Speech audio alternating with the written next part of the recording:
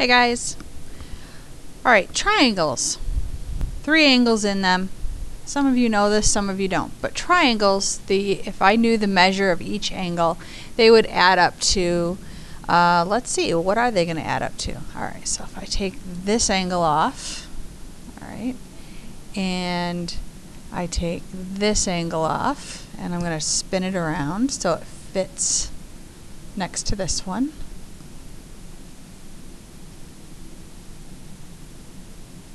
Okay, and if I take this angle off,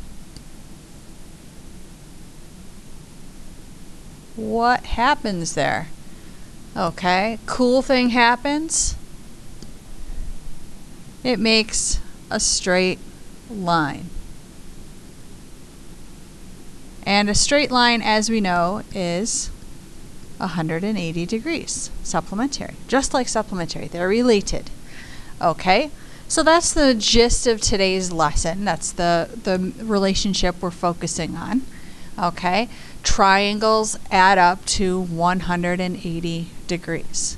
So, if I was looking at this triangle right here, and I know this angle is 80 and this angle is 68, and I want to know what x is, I know they add up to 180, so I'll work backwards. They add up to 180 if I subtract off 80 and I subtract off 68. I get 32. Now, some of you do this a different way. Some of you take 80 plus 68 and get 148, and then subtract 180 minus 148 and get your 32 that way. Either way is fine with me, no problem. Alright, just depends on what you want to show in terms of work. Okay. Now, sometimes your diagram only seems to have one number in it. Like this only seems to have a 36 in it. No other numbers. Okay. 180 minus 36, that's x. This is a square. Subtract square? No. Remember, square means 90. Okay? So this will equal 54. Again, some of you prefer to take 90 plus 36 and get 126, and then 180 minus 126 equals 54. Doesn't matter, either way. Either way. Okay. Alright, then we get into the ones that are algebraic. Okay, so in a triangle, here again, I'll reinforce this. Triangles add up to 180 degrees.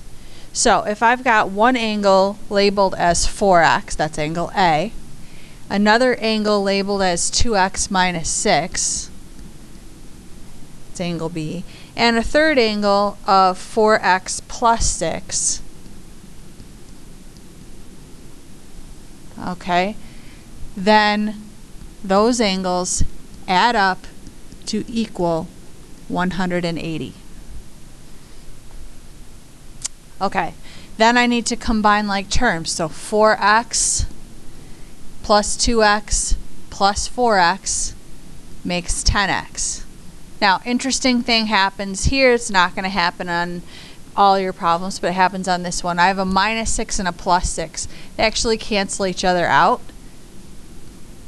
Okay, so I get 180. Okay, that only happens if your numbers are the same and opposite signs. Okay, if I owe $6 and I get $6, then they cancel each other out. Okay, divide by 10, divide by 10, and x equals 18. Alright, then back to same old, what we've been doing. Angle A is 4 times 18, which is 72. Angle B is 2 times 18 minus 6, which is 30. And angle C is 4 times 18 plus 6, that's 72 plus 6 is 78. All right, so how do I know I did this right? Well, we said the angles are supposed to add up to 180 degrees. So that's what we're doing. We're checking, do these angles, question mark, do these angles add up to 180 when we're done? Okay, that's what's supposed to happen. And it turns out that they do. One more.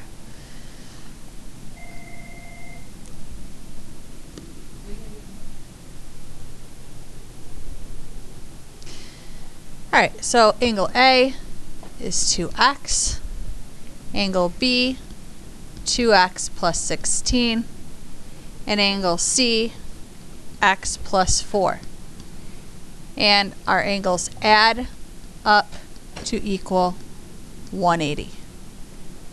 Okay, so 2x plus 2x plus 1x is 5x. And then I have a plus 16 and a plus 4, that's a plus 20, equals 180. Two-step.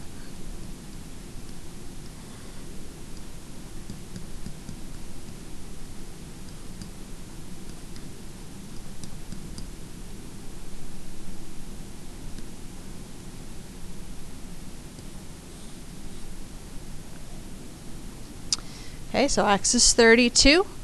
Sub in.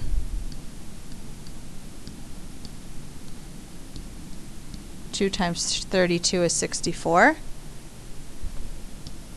Then we have 2 times 32 plus 16. That's 80. And lastly, we have 32 plus 4, 36. And again, how do you check it? 64 plus 80 plus 36, and we're asking ourselves, do they add up to 180? That's what you're checking.